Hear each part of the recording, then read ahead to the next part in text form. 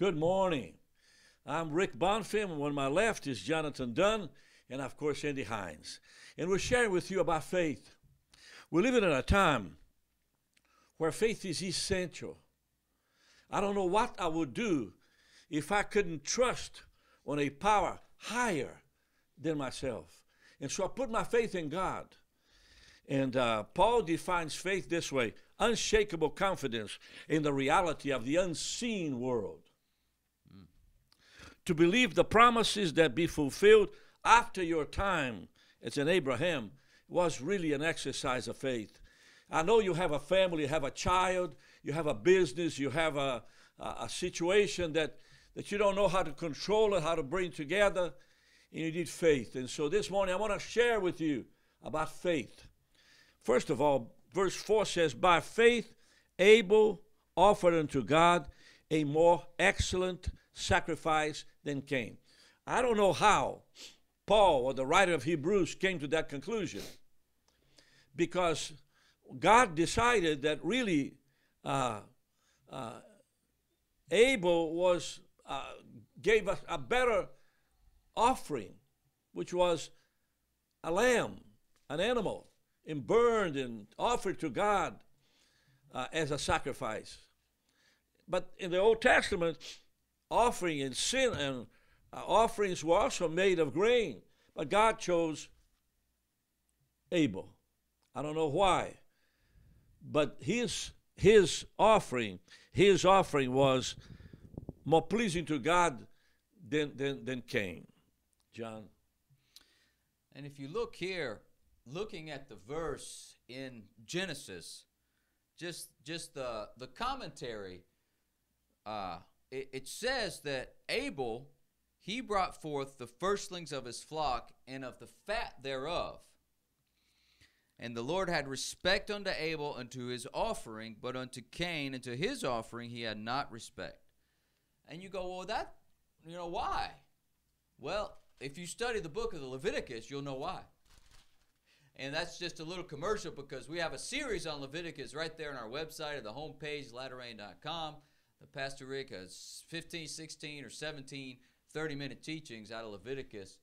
And you'll see over and over again in Leviticus that when the priests, the Levites, were told to bring the offering, they had to burn the fat on the brazen altar. God wanted the fat, and he wanted the sacrifice. As stated, this was a type of Christ and the cross. In other words, there has to be life for life. The death that we deserve for our sins cannot be covered by vegetables. It had to be the sacrifice of an animal so that God could have mercy. And for some reason, even before Moses and the institution of the tabernacle and the priesthood, Abel was able to understand that it had to be a blood sacrifice to cover over his sins, to typify Jesus on the cross. As I'm listening to John and Rick talk about Abel, my thoughts drift over to following along like with Enoch. Verse 5, by faith Enoch was taken to heaven so that he would not see death. Immediately I think also of Elisha, another man that was taken to heaven. And through faith, when I read this, and I go back to what we said in verse 1, that it's the substance of things hoped for. When I read these men being able to do things like this, my faith gets stirred, because I know if these kind of things are possible for them, then the things that we're facing today can be possible for us to do almost the same kind of things that are necessary for us to get through what we're dealing with today. Amen. Let's move to verse. Let's redo verse 5 a little more, John. By faith Enoch was translated that he should not see death, and was found because God had translated him. So Enoch was taken by the Lord because he walked with God. He pleased God. His testimony is that he pleased God. He pleased God because he put his faith exclusively in Christ and on the cross. Abel offered a sacrifice that symbolized the death of Christ in the mind of God. And so faith grows when you begin to exercise in small things. You know, for instance, when I was going to school in Madison, Florida, at North Florida Junior College, I put $1 a week into an envelope, and I'll give it in church. I sprayed with Chanel No. 5. And then I ironed it so it would stick. That was a smelly envelope that woke up the treasurer of the church. She came to me and said, "Ricardo, why are you doing this?" "Because I want to get God's attention." Now, I started small. I began to give to God 10% of what I earned. I earned $100 a week. And so I gave the whole weekend $10 to the Lord. And what I'm saying to you is that Enoch didn't do nothing special that would call your attention, but he pleased God. What he did, the way he walked, it says Enoch walked with God. He walked with God. And so God just took him. It must have been that God loved him. He cared for him. What do you mean by walking with God? You know, I know what that is. See, at 5 o'clock, I've got some cowboy movies. I have 3 channels, and I can see all kinds of cowboy. It's give up the cowboy movie and walk with God during hours of 5 and 6. That would be a difficult thing for me to do. But because I serve the Lord all day long, so from 5 to 6, I want my cowboy movie. Okay? So giving that small hour, perhaps 30 minutes of it to the Lord, and I go into prayer, is what we're talking about. Noah didn't have channel 5, channel whatever TV. He walked with God. There's nothing more important to him. And my question is, begin small. Begin small. Begin in a way that you can do it. John. You know, some might wonder about this because, as Andy said, Elijah as well was taken up. And so the question is, well, how does this work? Because, you know, Paul says in 1 Corinthians that earthly flesh cannot inherit the kingdom of God. So how can they be in heaven with their earthly bodies? And the answer is simply that Elijah and Enoch were a precursor to this concept out of 1 Corinthians 15:52, where Paul says that at the trumpet, when the trumpet sounds, the dead shall raise incorruptible, and we, meaning all who haven't died, will be changed. Okay? So Elijah and Enoch, when they were taken up to heaven, were given a heavenly body. And just as all believers in Christ will who have not tasted death at the return of Jesus, you know, because flesh and blood cannot inherit the kingdom. And the reason that their bodies were changed was not because they were perfect. You know, if we read continue reading chapter 11, you'll find that a lot of the people that are listed in there had sins. So it's not a list of perfect people who didn't sin. Jesus was the only one. That was already been established in the book of Hebrews. Jesus is the only one who was perfect without sin. But what it was is that their hearts were right towards God. Now let me say it again. God judges the heart, and their hearts were right towards God. And maybe they made some bad decisions, or they messed it up here, or said some things there. But their hearts were pure towards God. They wanted to please God. They wanted God to be happy with their lives. They weren't seeking to please themselves all the time, and that turned the heart of God to them. And God said, "Well, I think I'm just going to take you early because, you know, your heart is just so pure towards me." And you know, I would really be honored if I could say that about myself. But man, I don't know that I can. But I trust in the blood of Jesus. Amen. You know, one of the things I would ask John is, that thought about when I read that in verse 5, and I'll go on to verse 6, but by faith Enoch was taken to heaven so that he would not see death. I think of the scripture that says, "For it's appointed unto man once to die, than the judgment. And I just wondered how he bypassed that. But at any rate, verse 6 goes on and says, without faith it is impossible to please God, for he who comes to God must believe that he exists and that he is a rewarder for those who diligently seek him. Now, when I read that, I go back to Mark chapter 1, verse 11. Jesus is getting baptized. The Holy Spirit comes down, and it says, a voice came from heaven saying, you are my beloved Son, in whom I am well pleased. That tells me that Jesus operated in faith. And as a rewarder of those who diligently seek him, this is something that we could explore more. What do you think he's talking about, Rick? Well, one of the things that the Word does to us is that the Word is Jesus. The Word is Jesus. Is the ability to study the Word and personalize it. A lot of people say, I don't have nothing to say, or I can't say, I don't feel. It's because they're not in the Word. See, it's a difficult thing to have faith when you're not in the Word.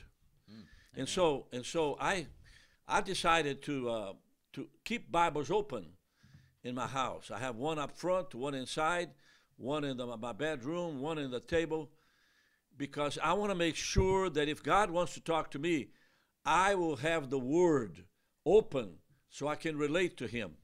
And I started doing this about several months ago, and I'm having a wonderful time because throughout the day, I mean, my day begins like 5 o'clock, I'm home, and I'm there until the next morning, and I'm here at the office at 8 o'clock. So it's between 5 and 6 or 7, 8 o'clock before going to bed. I feel like he rewards me with peace. As I study the Word, I get peace, I get gentleness, I get tenderness, I get what to do. You know, he helps me to cook.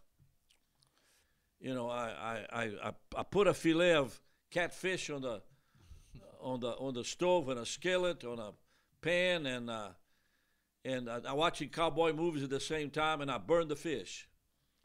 Matter of fact, I burned everything yesterday, meaning that I'm in the Word, and I don't say that you need to burn your food. What I'm saying is my mind is deciding what I want the best, amen? But I want him to reward me with strength, with peace, with good sleep, with joy, and lead me as to what I need to do. This morning, somebody prayed for me. I think it was Jason. He just put his hand on my chest, and he began to pray. And I heard a word that said, preach on the work of the Holy, what is the work of the Holy Spirit in your life? And of course, I'm going to get into it as soon as I get to my office, because that's the first message I have to preach. So he's rewarding me with something like that. Amen? So maybe that was, maybe the fish was a burnt offering. It was, it was a burnt offering. Okay, John. Well, as we think about, so let's go to some examples. Just thinking about, Pastor Rick, you talking about the Word, staying in the Word, and the Word sort of encourages you to practice your faith. I think Andy mentioned that the community of believers is supposed to also encourage you to practice your faith. But so what kind of things do we find in the Word? Well, you know, reading the Gospels, it's this concept that it's impossible to please God without faith, and that God responds or diligently rewards those who have faith. I mean, that's repeated over and over again in the Gospels. So just one example is Mark chapter 2, where you have the man who is paralyzed and laying on a mat. And if you remember the story, he has 4 friends. Jesus is teaching inside a house that's so packed that they can't get in. And the 4 friends carry him up onto it, and that had to be an operation. I mean, you're talking about a pulley system or something to get him up on that roof, right? Because he doesn't have the strength to get up there himself. So they get him to the top of the roof, and then they begin to tear apart the roof and then lower him down straight into the living room. where Jesus is. And so then in verse 5 of chapter 2 of Mark, it says, when Jesus saw their faith, he said unto the sick of the palsy, son, your sins are forgiven you. So Jesus responded when he saw faith. But see, now Jesus had discernment of spirits, okay, one of the 9 gifts of the Spirit, 9 gifts listed in 1 Corinthians 12. But what does it mean that Jesus saw their faith? Well, they did something in the physical realm. Oh, okay. It's not just, some sort of invisible thing. Physically did something to show God that they were moving in faith. And so that's one of the ways that we can ask ourselves, what are some things that I need to do physically in my environment to create an atmosphere where faith is demonstrated to God? And you begin to brainstorm, and you'll think of all kinds of things that you might could do.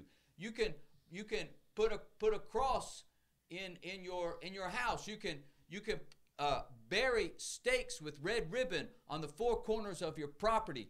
You can pour oil in the middle of your yard. You can anoint your sons and daughters with oil. All kinds of things that you can begin to do. Pastor Rick talks about putting Bibles. That's a demonstrating your faith. I mean, that's physically seeing your faith. And so one of the challenges I want you to think about is, what are some things you could do to physically demonstrate your faith to God? And God will see it. I mean, God's not blind. God knows your heart. And as you begin to demonstrate your faith and begin to affect your environment with your faith, then God responds to that, just as we saw in the scriptures here. In Abraham, if I look at verse 8, by faith Abraham obeyed when he was called to go out to a place where he would receive later an inheritance. He went out not knowing where he was going. A good friend of ours, Jimmy and Susan Bamberg from Watkinsville, Georgia, were telling a story about when they were called to go to leave the church that they were in and move to another location. He ran across a devotional by Oswald Chambers called "Will You Go Without Knowing?" And it was based on this particular scripture. And one of the things that they talked about was Abraham, God said go, and he went without knowing where to go. An example of that John was just talking about, walking in faith. Jimmy read that, and he read the scriptures, and he decided that that's what God wanted them to do. And so they launched out from where they knew they were supposed, where they were. They believed the Lord was calling them to go, and they ended up in Wisconsin. But the point is that they took the step. They did physically something based on that. Now you can go back to Romans chapter 4 and see more things about Abraham. But I would say that the most interesting part about Abraham, when I go back and I look at verse 18 in Romans 4, against all hope he believed in hope that he would become the father of many nations according to what was spoken. And verse 19 said, not being weak in faith, he didn't consider his own body to be dead. He's 90 years old and she's 99 years old. And so they have a kid. Now that takes great faith to do that. So the point to be made is sometimes walking in faith is a little, makes your old stomach turn a little bit as you start to step out. And Rick, I've heard your stories many times. You've done this many times. Why don't you share one of the most difficult steps you took in faith? Well, when I was about 15, my father put me on a plane to New York City, one-way ticket, with nobody here to know or understand. I was by myself at JFK, and God began supplying, began providing. The manager of a hotel, a restaurant in the airport, they had tables outside, at the entrance outside. He began to feed me. For a week, he just reserved a plate for me, and I would eat one time a day, a large meal. And so that's how things started with me. Faith of this man. In my faith, I didn't know what to do. It says here that Abraham did not know where to go. He knew nothing about Canaan, but he went. By faith, he sojourned in the land of the promise. as in a strange country, a resident alien. He moved into an area where he was not known. For he looked for a city which has foundation. Abraham knew all of this would lead to something eternally, heavenly, because God pointed the promises to that is up there. So these days, I'm looking for direction in purpose. And I'll give you an example of something just really recent in our staff. Before last week, we had a visitor here from another country, another state, and this person was conversing with us, and we're telling this person that we're going. Jason and Jonathan Dunn are preparing on the 21st of this month, which is next week, to leave for Athens, Greece, to prepare a trip February 2023, and the trip is to the 7 churches of Revelation. And we have close to 40 people, 27, 28 people already committed to go. But we had nobody in Athens, Greece to help us. No, we didn't want to get someone stranger. And so this man that started visiting us said, I have a contact there. And he gave us the number, and John called. Right, John? Mm-hmm. And suddenly we have a contact, and somebody's going to meet him at the airport. So that's faith beyond and above. We want to pray for you now for just 5 minutes. And let's do that. Heavenly Father, in the name of Jesus, oh God, I pray, Lord, that your Holy Spirit will give my brother, my sister, faith. Oh God, I pray that this situation, Lord, that is just totally, completely out of order, and there's horrible need, oh God, the Holy Spirit will deal with it, God.